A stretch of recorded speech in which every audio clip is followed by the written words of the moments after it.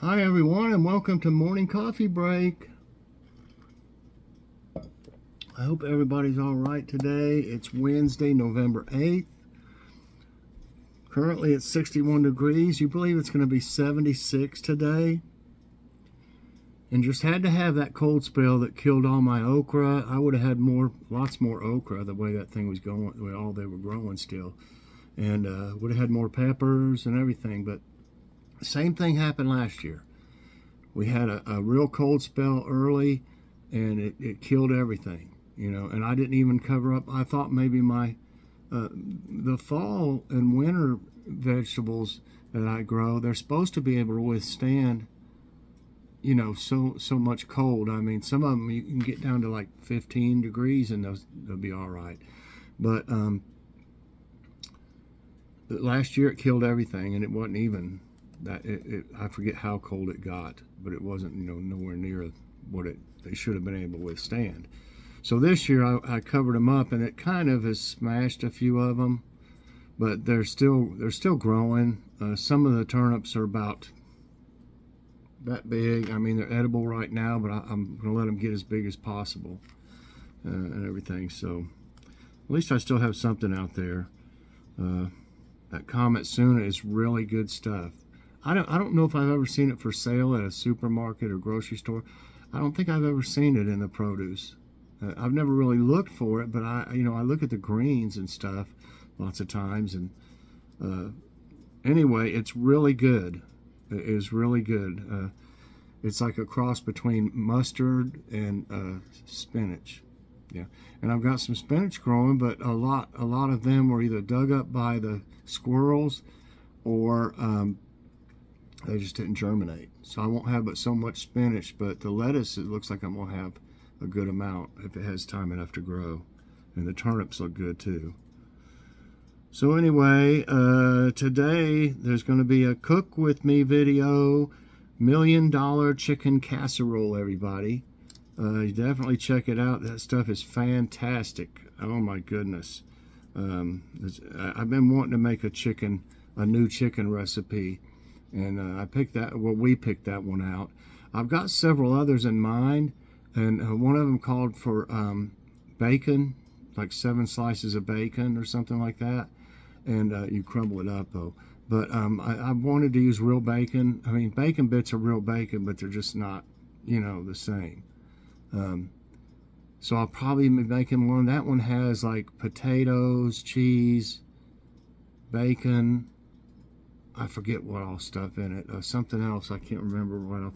Oh, no, that's then I got another one I'm wanting to do, and it's got it's a broccoli casserole, but it's French onion broccoli casserole. You use French onion dip in it. It just sounds really good. That would have to be, I don't know if what I would have with that. It might not even have any meat with it. It's kind of like a casserole in a way. So I don't know, you know, may not even have any meat with that one. We'll see. I'm gonna try, you know, if I have time to do it and everything, it works out, I'll do it. I'm gonna try to start doing more cooking videos if possible. Okay, so what's for dinner? I'm going to make that homemade pizza. That's the plan so far. That one with the boboli crust and some salad. I'm sure it's going to be good. I've got some fresh mushrooms, which I like fresh mushrooms. I don't like the ones out of a can. They're mushy, like, you know, they're not the same. The only thing I use mushrooms in a can for is in brown, when I make brown gravy with mushroom. Like in my what is it, cube steak. When I make my cube steak in the crock pot, oh gosh, that stuff's good. Okay, let's do some jokes. Did I even say I just said the temperature was 61, high 76. Yeah, still no rain. There's a chance of rain, I think tomorrow and Friday, but knowing our luck, it probably won't even rain. And winds are at 4 miles per hour right now. Okay, jokes of the day. This one's called Kids Food. My kids are so open to experiencing culture. They'll try anything, from chicken tenders at an Indian restaurant to chicken tenders at a Mexican restaurant. So that's all they want is chicken tenders. We never go hardly. We haven't been in I don't know how long besides Taco Bell to a Mexican restaurant, but we've got a good local one, Amigos I think it's called, and that one is just, they have great food, but it's expensive. It really is. Okay, this one's called Does He Have a Brother? Two guys are driving in the countryside. One says, Tiger Woods, isn't he famous or something? Yeah, I think he plays golf or something. Does he have a brother named Fire who's in jail? I don't know. Why? I just saw a sign that read Free Firewood. Free Firewood. Okay, this one is fact of the day, floating penguins. A group of penguins on land can be referred to as a colony or a rookery. Did you know that a group of penguins in water have a different name? Oh yeah, they do. A group of floating penguins in the ocean are referred to as a raft. I don't know. I never heard of that before. Okay. Now I'm gonna pick one of these trivias out. Okay, I found one. I don't know if this is going to be about stuff on TV or what. What did David Letterman do before becoming a talk show host? Doctor, chef, lawyer, weatherman. I can't see David Letterman being a doctor. I mean, it'd be or actually a chef or a lawyer. I'm going to say weatherman. That's right. After graduating from Ball State University with a degree in telecommunications, Letterman tried his hand at television as a wisecracking weatherman in Indianapolis. That would be funny to see him doing that. In 1978, he made the first 22 appearances on The Tonight Show starring Johnny Carson. The following year, Letterman, who had revered Carson since childhood, served as a show's guest host, the first of many such appearances. Next question. Which Texas city is home to the Texas Ranger Hall of Fame and Museum? Houston, Pasadena, Austin, Waco. Texas Ranger Hall of Fame and Museum. I've never heard anything about that. Houston, Pasadena, Austin, Waco. Man. Well, I don't know. Just because Houston's such a big city, maybe. But I'm wondering if it'd be something like more Waco, like, I don't know. Seems like it's more like a Western type feeling to it. I don't know. I'm guessing. I'm just going to say Houston. Nope, it's not Houston, so I've missed one. Let's see if Waco was. Waco it was. And I should have gone with my gut feeling. The Texas Ranger Hall of Fame and Museum in Waco, Texas is the state-designated official historical center of the famed Texas Ranger Law Enforcement Agency. Okay. Which major U.S. city is home to an iconic Walk of Fame for movie stars? Los Angeles, New York City, Chicago, Boston. Well, I really always thought it was in California. You know, I've seen it. I can't remember if we actually went to it. Seems like we went there. I was so young. I was about 7, 8 years old. My brother was born in California when we lived there. We lived in Menlo Park. And my dad worked for the VA hospital. So I'm going to say Los Angeles. That's right. Hollywood is a neighborhood in the central region of Los Angeles County, California, mostly within the city of Los Angeles. Its name has come to be a shorthand reference for the U.S. film industry and the people associated with it. The Hollywood Walk of Fame was created in 1958 as a tribute to artists and other significant contributors to the entertainment industry. 2 right, 1 wrong. Which animated character was the first to get a star on the Walk of Fame? It shows a picture of that Hollywood sign. Which animated character was the first to get a star on the Walk of Fame? Donald Duck, Bugs Bunny, Woody Woodpecker, Mickey Mouse. It seems like I heard something about Donald Duck, but you'd think Mickey would have been, you know, before that. I don't think Woody Woodpecker. Remember? Woody Woodpecker? That was funny. Bugs Bunny. What's up, Doc? I'm going to say Mickey Mouse. I don't think it was Bugs. It could be Bugs Bunny. But for some reason, I want to say Mickey Mouse. I might miss. Well, I'm right. Mickey Mouse was the first animated character to have a star in the Hollywood Walk of Fame, which was given on his birthday, November 18, in 1978. Mickey Mouse has been a prominent feature at Disney parks since Disneyland Park opened its doors in 1955, with guests interacting with him in character, meet and greets, viewing him in parades, or snapping up Mickey Mouse merchandise. 3 right, 1 wrong. Who was a host on The Tonight Show from 1992 till 2009? My gosh. You know, I really think David Letterman was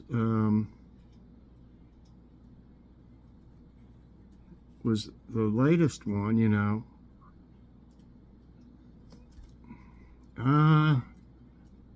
Could have been, it wasn't Jon Stewart, I don't think, or Ryan Seacrest. I know Jay was, but it could be backwards. It could be David or Jay. I'm going to say Jay Leno. I could be wrong on this. No, that's right.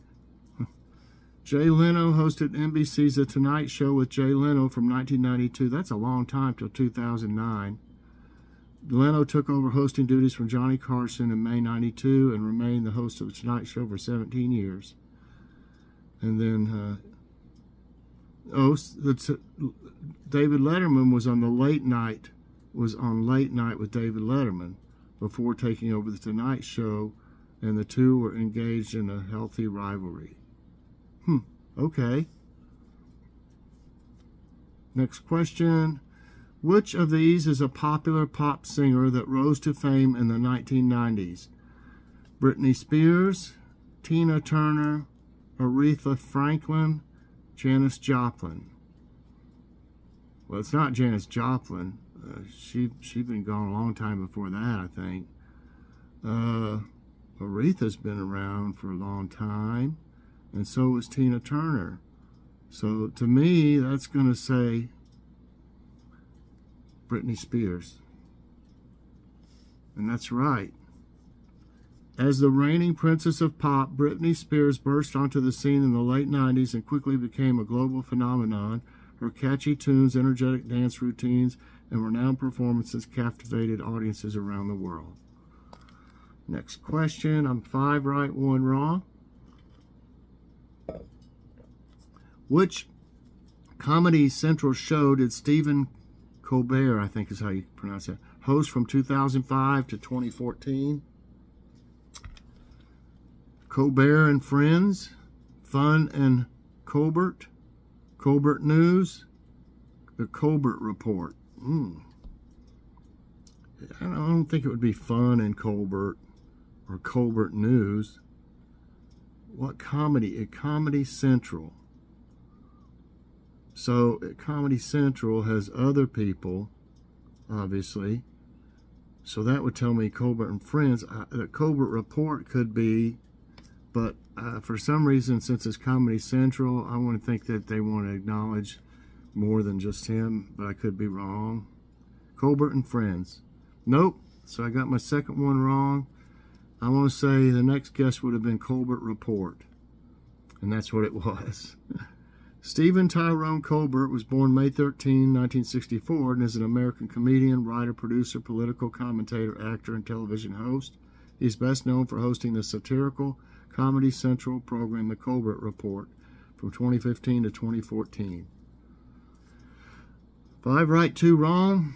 What was Arnold Schwarzenegger's career before focusing on acting? Bodybuilding, racing, riding, boxing. It's not, I can't see him, racing. I mean, he could, I'm just saying, before his acting, or riding, just as riding. What riding what? Riding? Boxing. He could have been a boxer. Yeah. I will murder you. It's bodybuilding. He was, real famous for that. Schwarzenegger was known as the Styrian Oak, or Austrian Oak, in the bodybuilding world, where he dwarfed his competition. He won his first amateur Mr. Universe title in 1967. Whoa. And it just talks about more about his bodybuilding after that. Next question. Who was the first person to host The Tonight Show? And I think I know this. Johnny Carson, Steve Allen, Jack Paar, Ernie Kovacs. Oh my gosh. Johnny Carson wasn't the first one, but I'm tossed between two of these. But I think it's Steve Allen. That's right.